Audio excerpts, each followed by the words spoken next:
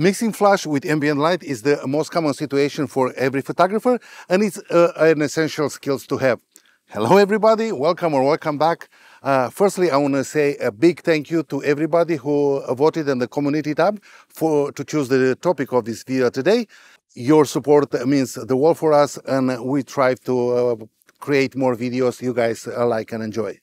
Without any further ado, let's just get started. We have Lydia with us today, and she's wearing this pink bright dress because we want to create some color contrast in the images to help separate her from the background. My equipment for today, I have the Canon R5 with the 85 1.2 and 7200 lenses. I'm using the nano trigger, and I have my main light. It is the Godox V1 Pro with the Parapop 28-inch softbox. We're gonna go over the setup in a minute. And also I have my backup light, like a fill-in light. I have an AD100 here on the standby. We're gonna go in a minute when I use it and why I use it. When you're on location, the first thing you have to assess is the direction of the ambient light. Right now we have the light coming from our left here, from this open space, and it has a direction. It's coming from left to right in the picture. So the common sense is to have our main light in the same direction of the ambient light, because we want to create a wraparound light on Lydia's face. When you're shooting outdoors, you have to you work with the ambient light, with the existing light. You don't have to fight it. So if I start position my flash on the other side of Lydia's face, on the opposite direction of the ambient light, you're going to start fighting. You're going to see that it's too flashy. You're going to see that something doesn't work right, and you have crossing shadows on her face. And the best way is to work with what you have in location. I'm going to take a meter reading for the ambient. Just the ambient, no flash, and I have, I can, with the aperture at 1.8, I can shoot with 1/80 of a second shutter speed at ISO 100. This is just for the ambient light. I want to assess what I have without the flash. And I'm going to take a picture. I'm going to look like this. The reason I'm taking an ambient exposure and I'm taking a picture, because I want to make sure that the background are going to look nice right in the middle. And this situation with this dark background and Lydia being the brightest spot in the scene, the in-camera meter might be full. If you don't have an handheld meter, you can use a gray card, but I recommend to have an handheld meter because I think it's a very essential tool for any photographer. And I want to make sure first the background looks right. You can over or underexpose the background, by your liking, the way you want it. I kind of like it right now, like flat in the middle, And looking at the back of the camera, I think it looks good. Don't forget, don't get fooled. The preview on the back of the camera is just a glorified JPEG, so it's not the picture you get. You need to make sure that you understand what your particular camera shows in the back of the screen. So I like the background. I think everything is good. I'm not worried about the composition right now or anything else, because I want to establish my baseline, the exposure for the ambient, the exposure for the flash, and after that I'm going to start working, with the angles and composition, and we're going to start posing. I'm going to turn on the flash, and I will see what kind of settings I have to dial in to make it more natural. I'm going to use this light as a fill-in light, or not going to be like my main light, but it's a fill-in light, kind of like, because I'm trying to mix the flash with the ambient. I'm not trying to overpower the ambient with the flash. I'm going to keep the flash settings pretty low, and that will help to blend and look more natural. One big advantage what you have with these meters, with the new meters, you can take a reading for the flash, and it shows you the percentage of the flash contributing to overall exposure. So even right now, I have the ambient light. I'm going to take a meter reading for the flash. It shows me like whatever reading I have and how much the flash will contribute to the overall exposure. And it's in like 20 to 40% of the flash contribution is the best and the most common way to blend in the flash. If you keep it on this percentage, it looks very natural. If it goes over 40%, of course, it looks more dramatic. It might be a look you like. There's nothing wrong with it. And but you're gonna see that your flash was used and the whole background goes very dark.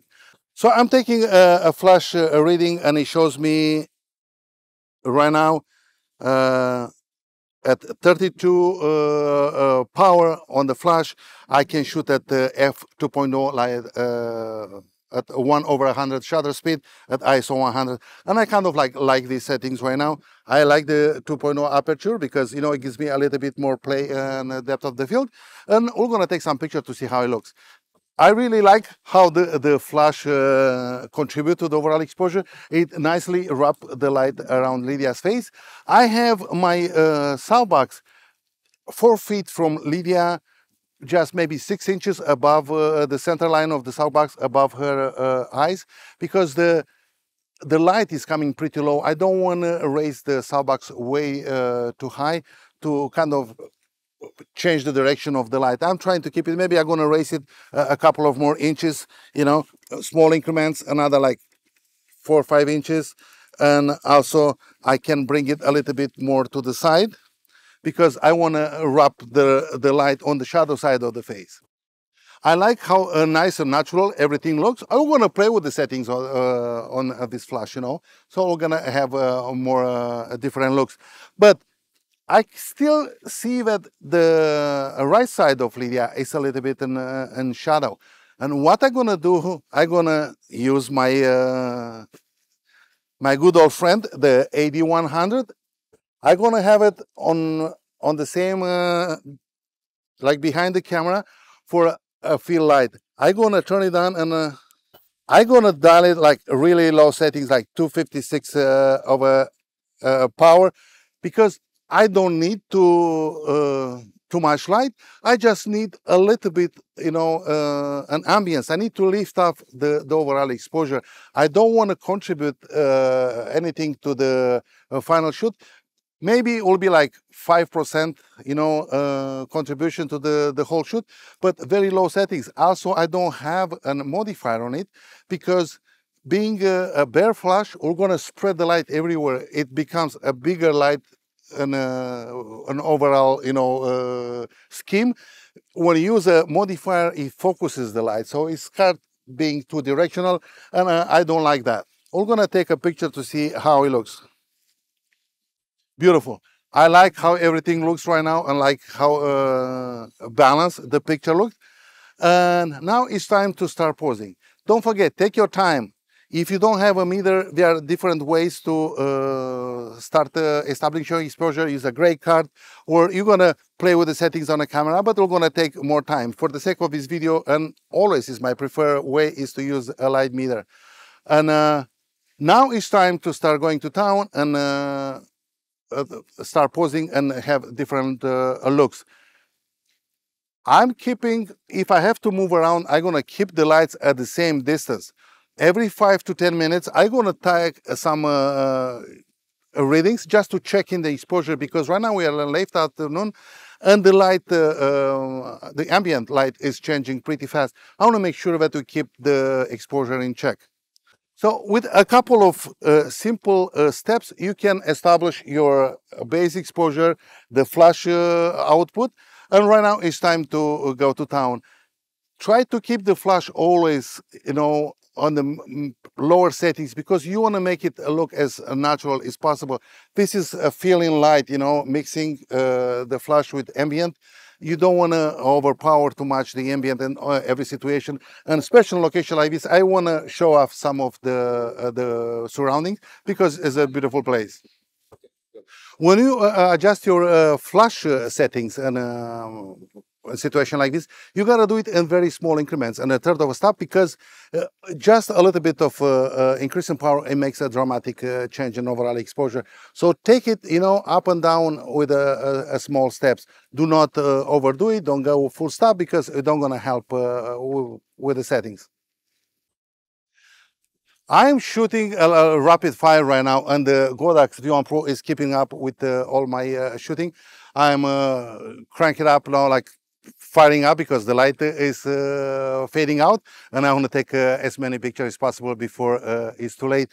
And I think it works fine. I'm moving everything around. I raise the my softbox and the light a little bit higher because here it's an open sky and I have some light coming from the top too, and I think it feels better and it matches better the ambient being a little bit higher and coming down only. Yeah, I really like these pictures. I like how everything looks in this location, and I'm having a lot of fun.